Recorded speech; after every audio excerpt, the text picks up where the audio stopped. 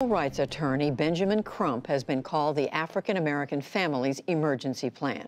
He has represented the families of black men and women killed by the police, including cases that inspired the Black Lives Matter movement and legislation on the use of police body cameras.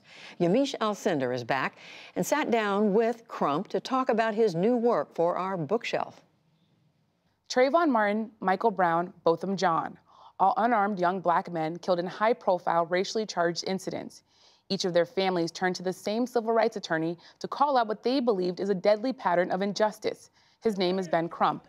In 2012, Crump gained national prominence when he took on the case of Trayvon Martin. The 17-year-old was killed in Sanford, Florida.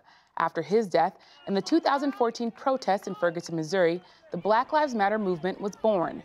Now Crump has written a new book, Open Season, Legalized Genocide of Colored People. He argues that the killings of many are part of a racist criminal justice system. Thanks so much, Ben, for joining me. You use the word genocide to describe what's happening to African-American men and women across this country. Why use that word?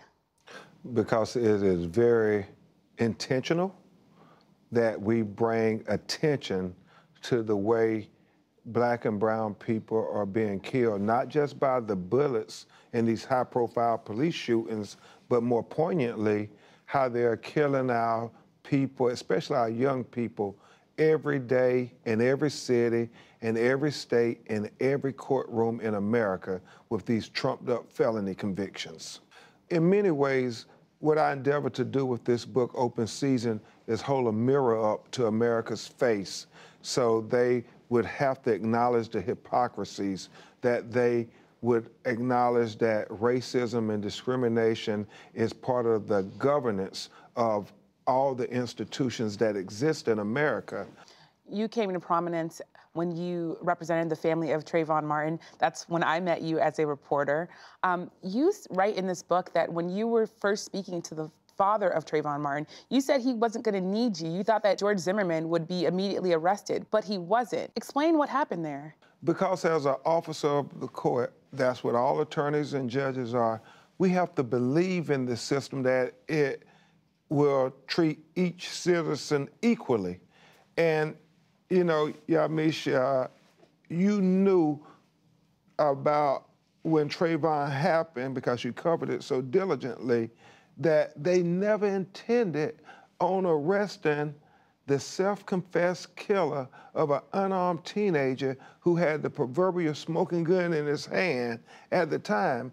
But when I had that call from his father, I just absolutely believed that you have to arrest him, because in our community, people would get arrested with no evidence at all, on an innuendo or a hunch. And think about all these black men who have been wrongfully convicted. So I just thought they had to arrest him at least. And so I told his father, you know, you don't need me, give it a couple of days.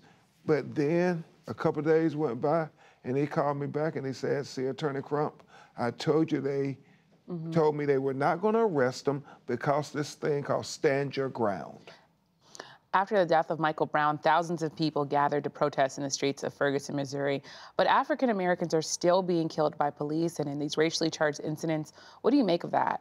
Well, I think it's a long journey to justice, and I think we get progress slowly, but I do see progress. I think about, as tragic as the killing of Michael Brown was, there was some positive that came out of it. President Obama signed legislation where $50 million was allocated to equip local police agencies with body camera video, and that has made a world of difference for transparency. You also have a chapter in your book called Police Don't Shoot White Men in the Back. Tell me about that and the situations that you've seen where white people get treated one way and African Americans get treated another.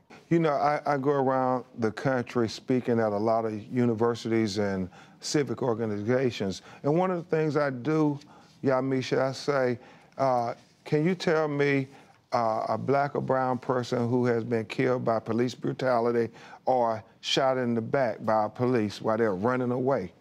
And I mean, immediately, people just start sprouting off names that we have come familiar with through hashtags. And then I say, now tell me the name of a white person who's been killed by the police from a shot in the back. And it's silence because the police just don't do it, or it's so rare that we don't know any of their names. You're talking about hypocrisy in America. You've also experienced and witnessed a lot of trauma of families that have personally experienced these.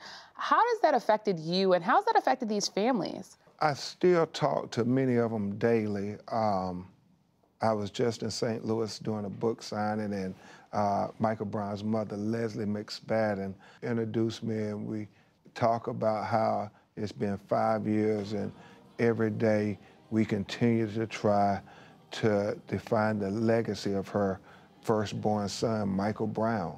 Trayvon parent Sabrina is seeking political office, trying to transform the pain into power, because there's a hole in their heart that will never be filled. And in many ways, even though we win the civil rights lawsuits in federal court, but because the prosecutors, when they are trying to prosecute the killers of unarmed people of color, especially police, it's like a fish out of water experience. They're so used to prosecuting and putting black and brown people in jail that when they have to try to dignify them and talk about them as honorable American citizens, they have a difficult time to doing it. And you write that America is both a racist nation, but also the greatest nation. How can both of those things be true? And what do you think is the solution to all of this? Yeah, Yamiche, I think about we have to make these dead words on paper, no matter how glorious they are, a reality. And the only people who can do that is us. And America is still the greatest country in the world where disenfranchised people and marginalized people can change their destiny in life. It's just that we have to make everybody have an opportunity to the American dream, not just a few. That means black and brown people too. Well, the book is Open Season, Legalized Genocide of Colored People. Ben Crump, thanks so much for being here. Thank you for having me.